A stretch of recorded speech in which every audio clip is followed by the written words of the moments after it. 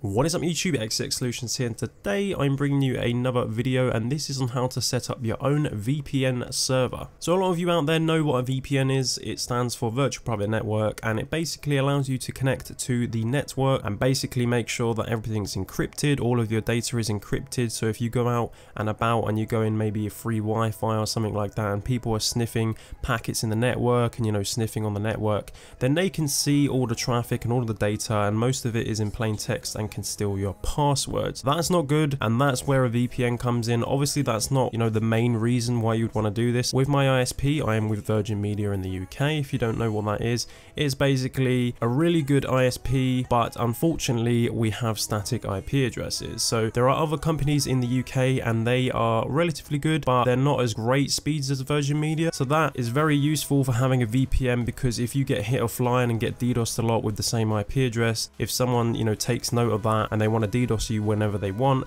they can do so because they have your IP address. But if you're constantly on a virtual private network, aka VPN, then your IP address is actually going to be spoofed to a different location and going to be completely different. So it's very useful. Obviously if they manage to DDoS a VPN, which is doable, then you can just come off of it and your internet will be fine. It doesn't affect your internet whatsoever, and hopefully they will stop the DDoS attack and you can hop back on the VPN. Obviously there's nothing stopping you from having more than one VPN server, so obviously you can do this as many times as you want. But without further ado, let's get started with the video. So in the description below I will leave everything there for you to download. You will need WinSCP, which is a great FTP client, has built-in PuTTY. It's very useful for transferring files. You can use any other FTP client of your choice. I like WinSCP. I was going to use FileZilla, but WinSCP just seems to work fine for me, so that's completely fine. OpenVPN, so this will be an OpenVPN VPN, and it's very stable. There is no DNS leaks, and I'll show you. It's very easy to set up. So if you're a noob at Linux and all of that stuff, then do not worry. I'm a noob at Linux and I'm not really great with the commands and stuff, but literally I will leave all of the commands in the description below, so you can just copy and paste this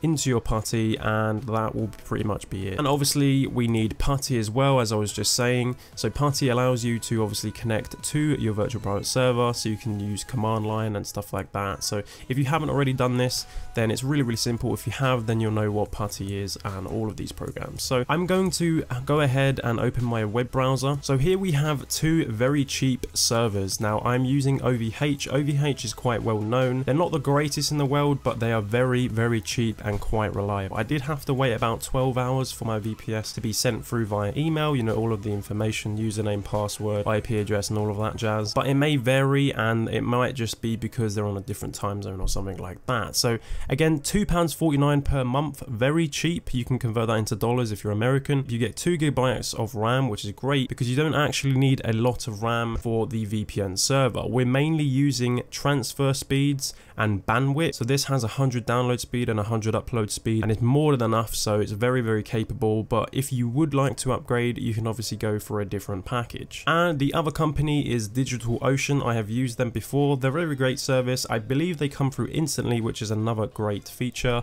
Again, $5 a month, which is probably cheaper or maybe the same price as OVH. You get half a gig RAM, which is completely fine because again, we do not need RAM unless you're using it for something else. 1 core processor, 20 gig of SSD storage, and 1 terabyte transfer, which is great because obviously the transfer, the more the better, but we're not going to be using 1 terabyte obviously, and the bandwidth I believe is very good with DigitalOcean as well. There may be some other companies out there. I haven't done enough research. If I do find any more that are very cheap like this, then I will link them in the description below. So once you have your virtual private server, make sure that you're going to be installing the operating system as a Debian. I am using Debian 7 Wheezy 64-bit version, but you can use any version of Debian. Debian is very stable. There's not that many vulnerabilities I believe, and I've just heard a lot of great things about Debian. I've been using Debian for ages and it seems to work fine for this tutorial. You can use CentOS and some other Linux distros out there, but I'm not entirely sure if it's the exact same procedure. So again, if you're going to buy it, make sure that when you choose your Linux server to install Debian. So once we have the VPS details, we're going to go ahead and open PuTTY, and we're going to put the host name in here, which is either the host name or your actual IP address. So I'm going to put my IP address in here and hit open. There will be a warning on the first boot. This will go away once you hit yes. Obviously this is a first time thing, so just go ahead and press yes. It's for security measures. I'm going to type in the username, which is root,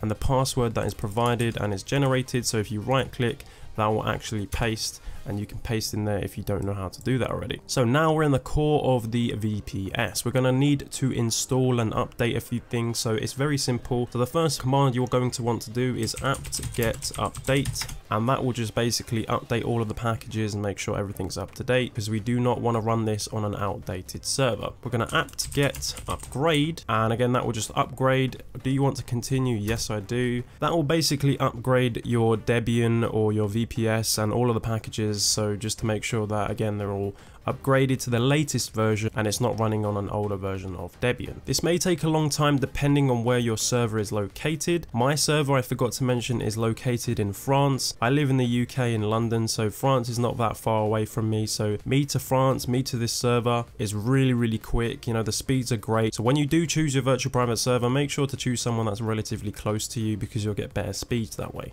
Okay, so as you can see, we have done that now. I'm just going to clear this because it looks a mess, and I'm going to right click and paste this command. Again, this will be in the description below. I'm only pasting this in because it's a very long command and I don't really feel like typing that out. So go ahead and hit enter, and that will basically install OpenVPN script. Someone made this script, very great. Props to whoever made this. I think it's called Road Warrior, I'm not entirely sure. And now we will ask you for your IP address. Now obviously this is the IP address of your server. As you can see up here in PuTTY, actually tells you it, but if it doesn't put it in for you, then go ahead and type it and then hit enter. For the port number, I'm just going to leave this default. That's completely fine. You can change that if you wish. The DNS, I'm going to use number 1, which is the current system. That's completely fine. Again, if you want to change this is obviously personal preference. I'm going to go ahead and hit OK, and then here we'll ask you for your client name. I'm just going to call it XeXSolutions for the purpose of this tutorial, and hit enter, and then it says OK, and press any key to continue. Again, pretty easy stuff, not that hard. We'll go ahead and install the OpenVPN now, and it's going to generate a key, an RSA 2048-bit long key, and a certificate and all of that jazz. So if you see loads of dots and pluses on the screen, that's perfectly normal. It may take a while because it's quite a big key, but trust me, it's more secure that way, so just leave it, and it may take a while.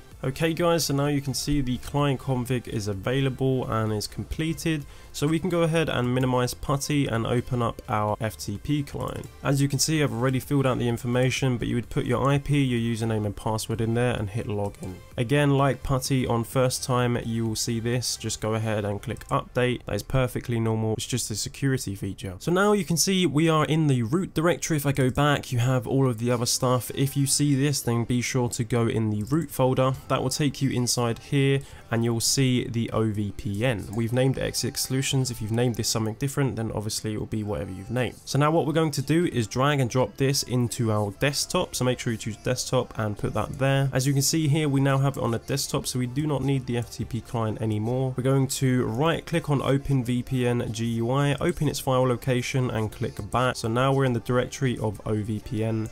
Go inside the config folder and you'll see a readme file. We don't necessarily need that, you can delete that if you wish, but go ahead and drag your OVPN file inside here like so. Now that is quite literally it. We can close this and open VPN GUI. As you can see, it creates a task tray icon down here. If you go ahead and double click on this, it will automatically connect. Right now it's yellow because it's trying to authenticate and connect to the server. Looks like it's going to connect, and as you can see here, XeXSolutions is now connected. The assigned IP is a local IP address. Do not worry, it will spoof your IP address to something different. And as you can see, it's green and we are connected. So if I go ahead and open my web browser and go to whatismyipaddress.com, you can see it's the exact same IP address as my virtual private server. As you can see up here in PuTTY, it's exactly the same. It's OVH, obviously that's the company I went with, and the country is France. And all of your data is being transmitted through the virtual private network. So it's all encrypted, it's all safe, and there are no DNS leaks as well. So this is very secure. The speeds are really great as well, and obviously that depends on which virtual private server you go with. So now if someone was to scam through my IP address, whether it's a game or an IP, Skype resolver or something like that, then they would see this IP address and not your main IP address. So obviously I don't live in France and this is not my core IP address. My main IP address is static, so I do like going on a VPN quite a lot, and this is just a really cheap way on how to set up your own VPN server. Now obviously you own this, which means you can add as many clients as you want.